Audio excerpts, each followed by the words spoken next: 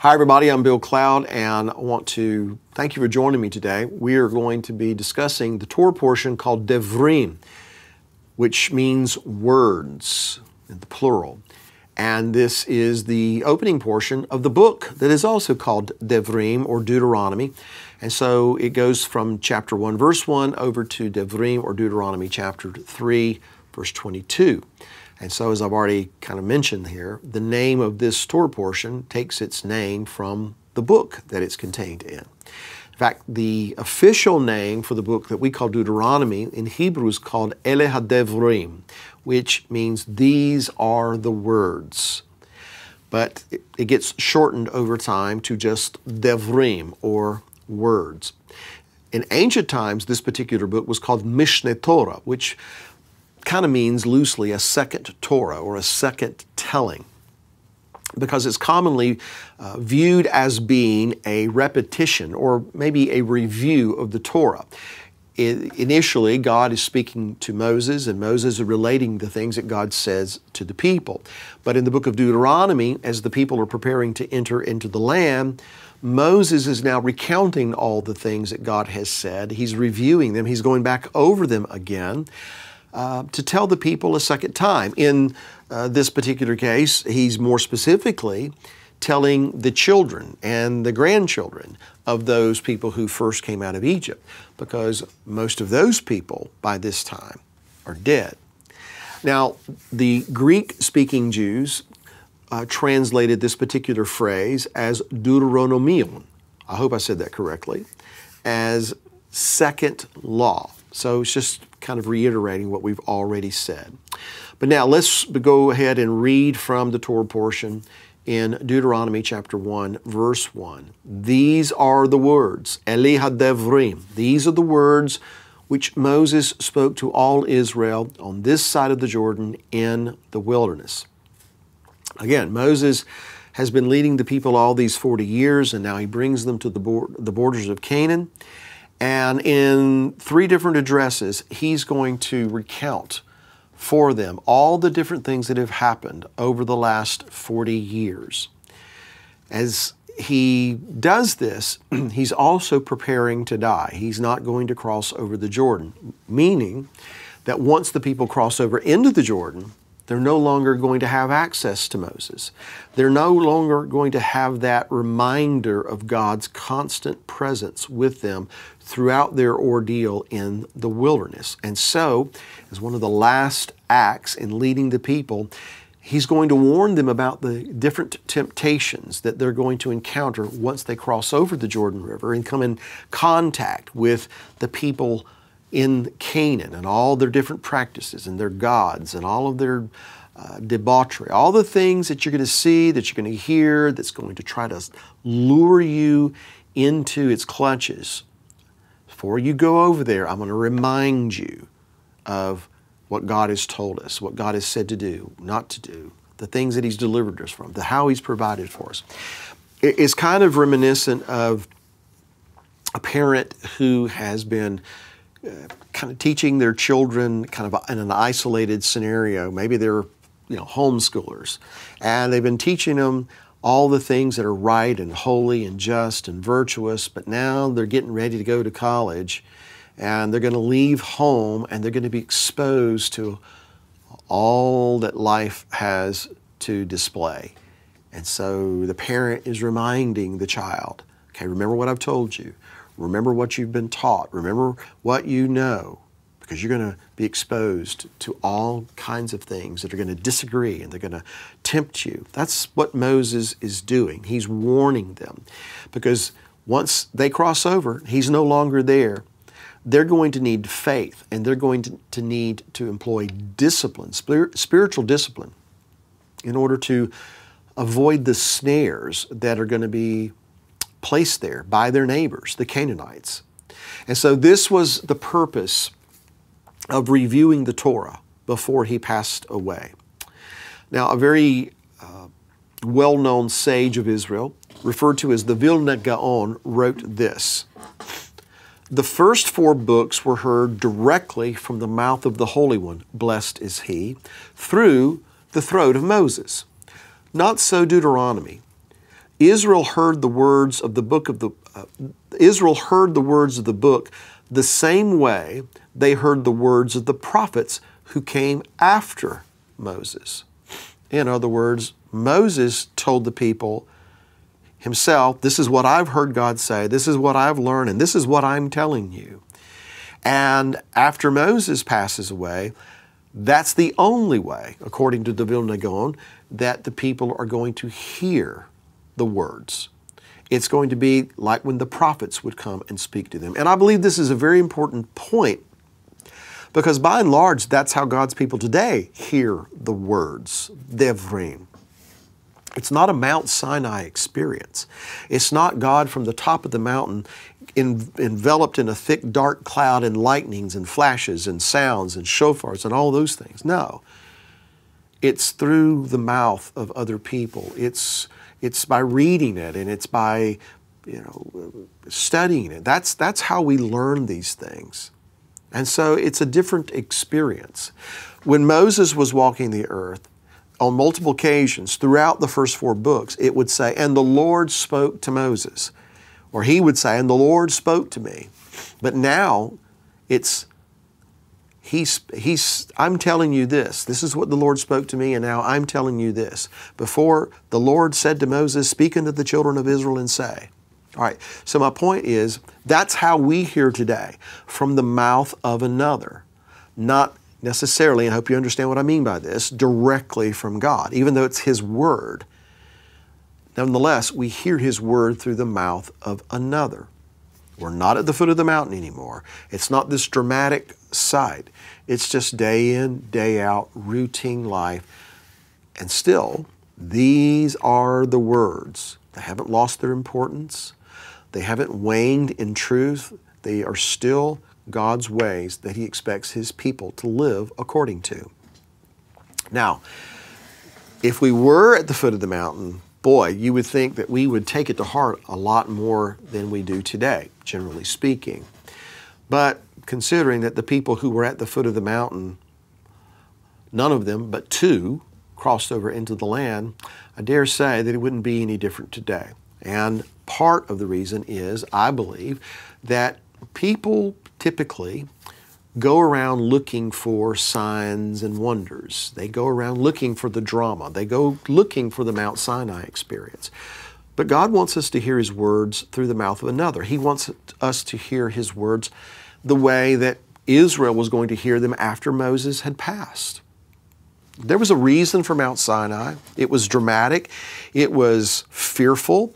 It was fascinating to consider what it must have been like. But it served its purpose then. But now God is speaking through you and through me and through others, His witnesses.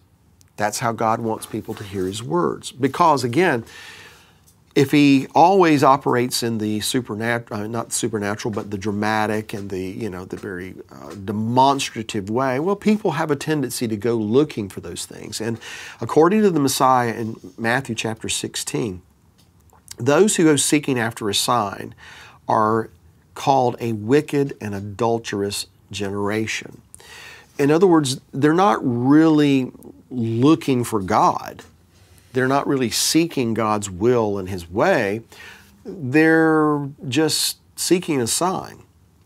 And once that sign has dissipated, or once that excitement has gone, they'll go looking for another sign. And they'll always be looking for signs. They'll always be looking for wonders, but they'll never stop to hear the words. There's a lot of people who feel like there has to be something to grab their attention, like the Sinai revelation. And people, generally speaking, are less likely to respond to the Word when they're just facing the routine, day in, day out, ordinary life.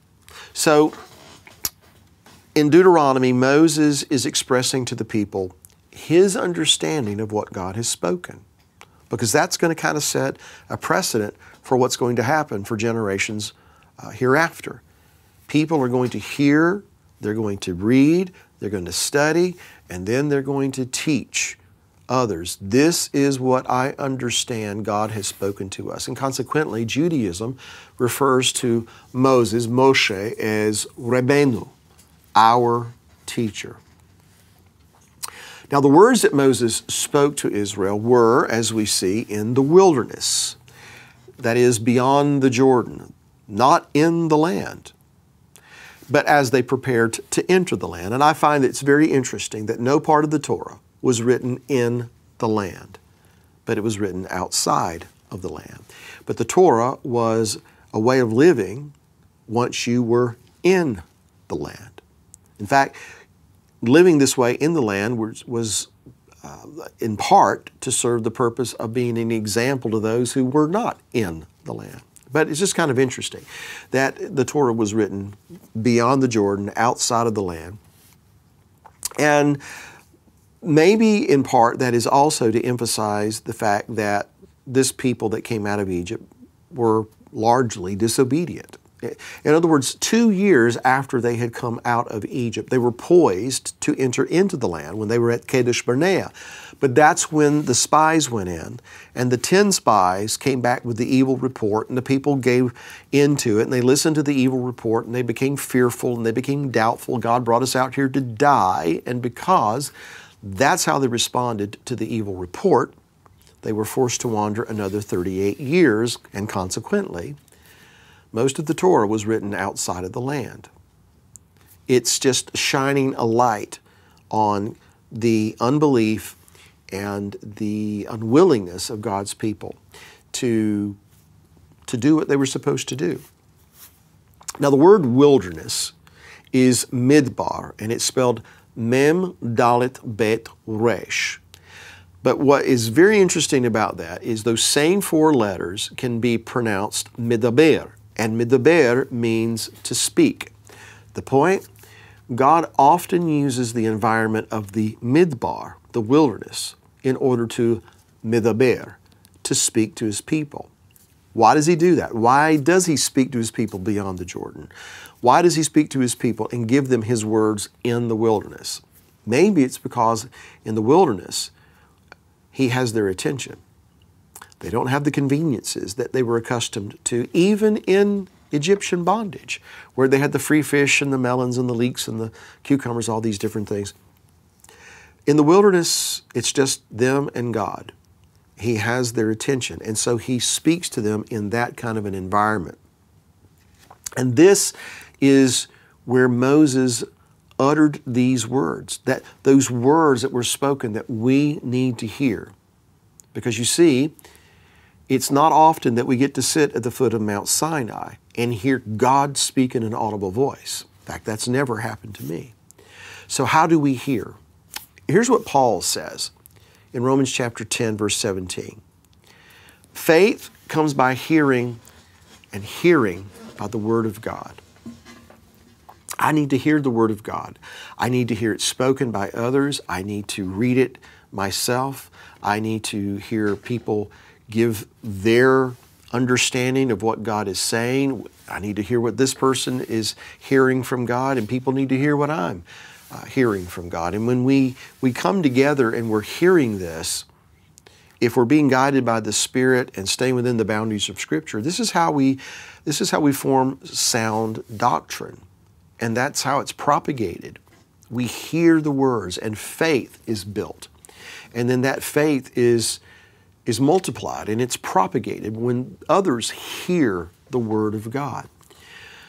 A problem that we often run into is that people will hear, or let me say they will listen to the words, but don't really hear the message within the words.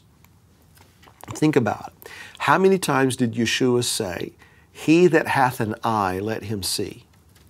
Not once.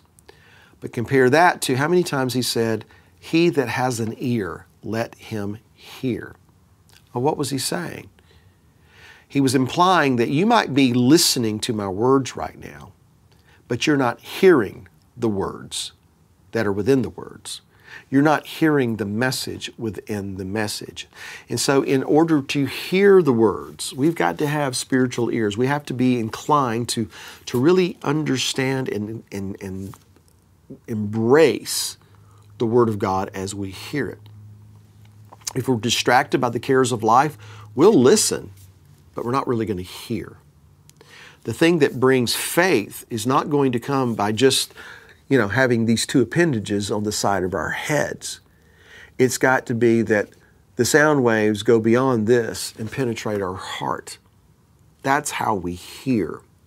And so again, Messiah didn't say, if you have eyes to see, see. No, he said, if you have ears to hear, then you hear. In Matthew 13, beginning in verse 13, he says this, I speak to them in parables, that is to the people, because seeing they see not, and hearing they hear not, nor do they understand.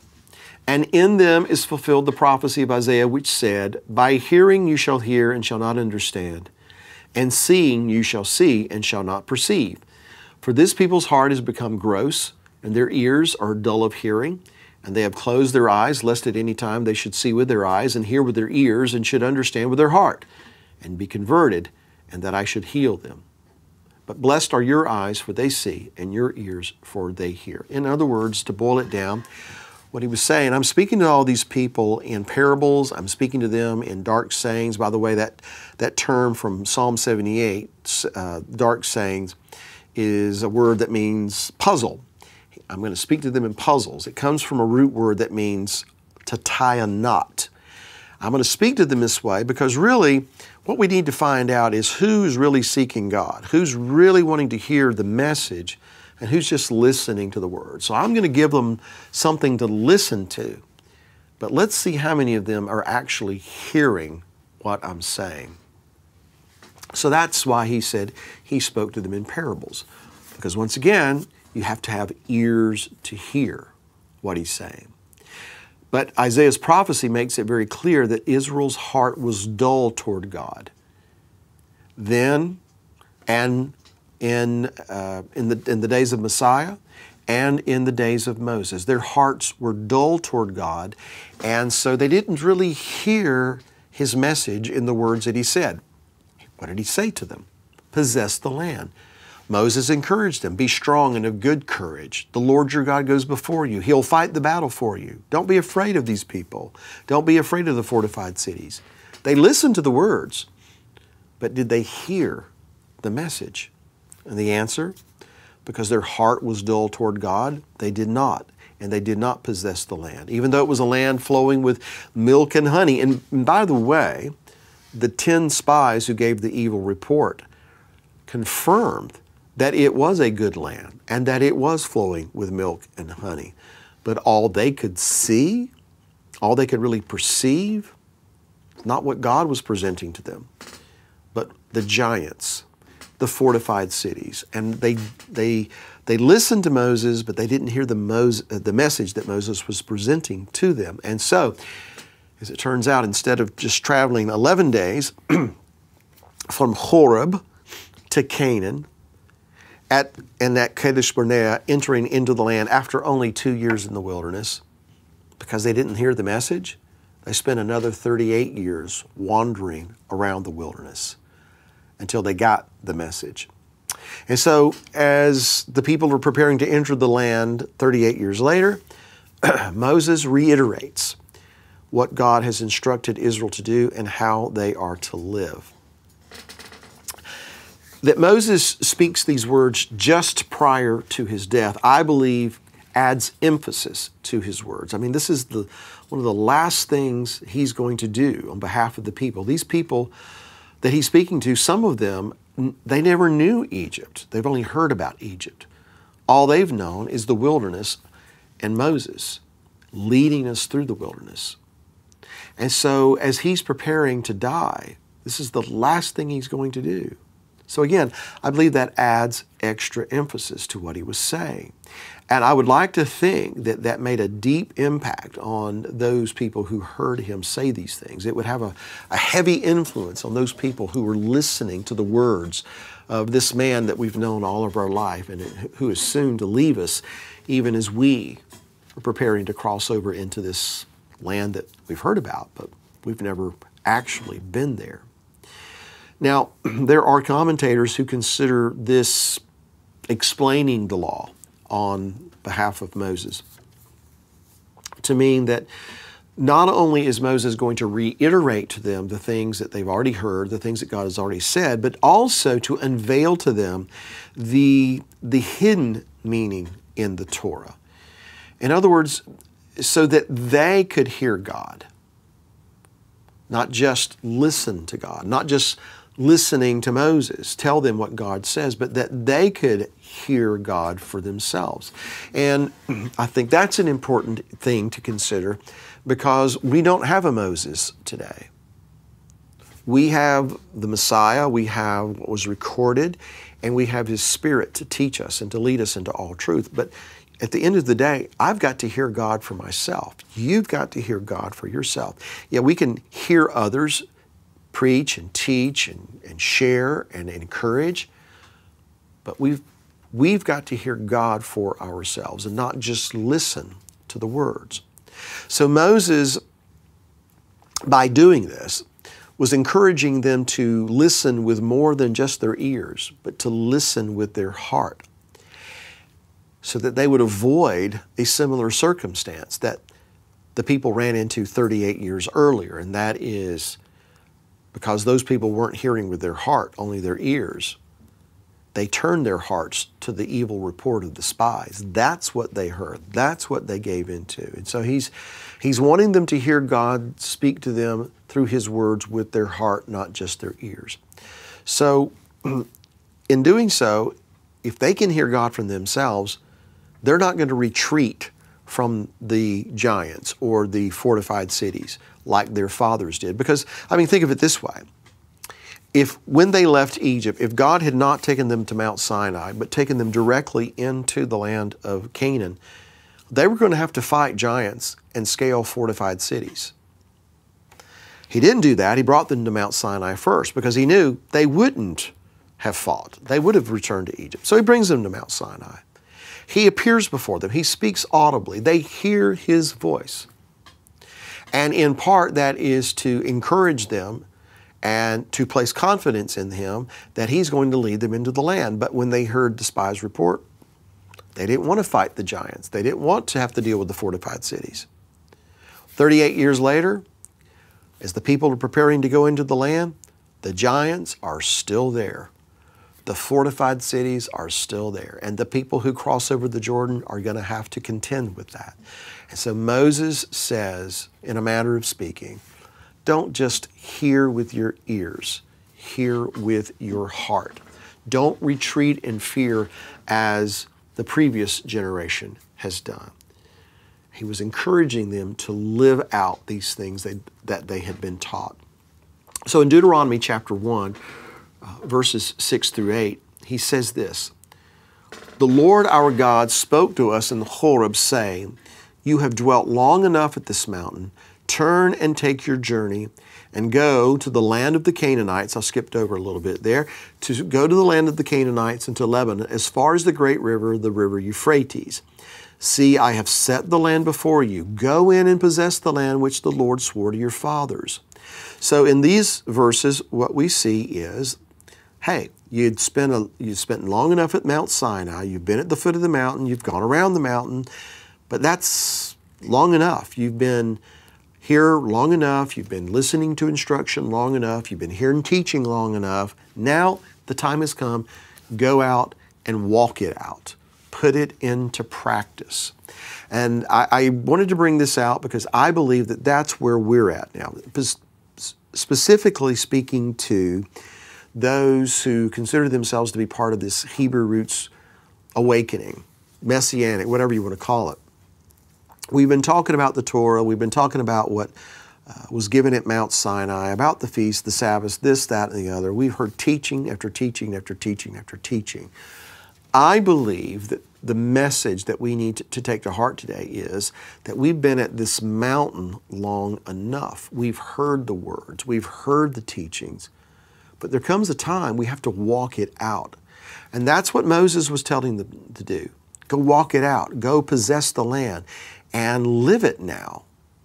It's time for us to do the same thing. It's time for the Hebrew Roots movement to possess the land, so to speak.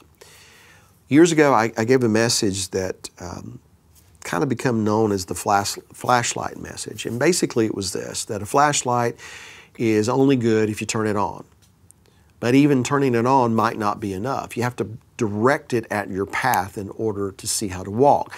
And so what I liken that to is the flashlight is knowledge, turning it on is understanding of that knowledge, pointing it at your path is wisdom.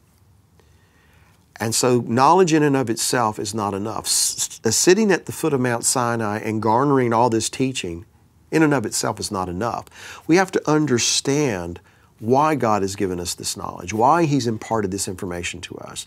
And then we're going to have wisdom that comes from on high in order to know how to walk these things out before our friends, our neighbors, our enemies, and the world, because we're called to be a light to the nations.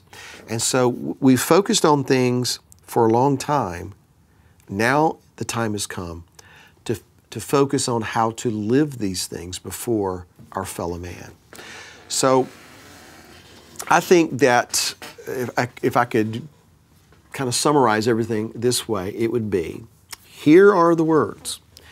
In the days ahead, in this last day, people will be less impressed with our knowledge of Hebrew and the temple and this, that, and the other, and more impressed with how their lives are positively impacted by our lives and how we live it and how we're walking out these words that we've been studying. In other words, in Matthew 11, the Messiah, let me read verse 5. It says, in response to these emissaries that have come from John the Baptist, are you the one or should we look for another? Messiah says, you go back and tell John that the blind see, the lame walk, the lepers are cleansed, the deaf hear, the dead are raised up, and the poor have the gospel preached to them. You go back and you tell him that, and then he'll know that I'm the one. Not that more people are learning Hebrew, more people are wearing tzitzit, more people are keeping the Sabbath. That wasn't the response. You go tell John that he'll know that I'm the one because people's lives are being impacted for the better. That's what I mean when I say it is time for us to go and to possess the land, to walk these things out. We've heard the words. Now we need to go live the words before people so that their lives are changed. And frankly, if we haven't learned that message, then we really haven't listened to His words. And so we need to quit just listening with our ears and start hearing the words with our heart. And with that, we'll say shalom.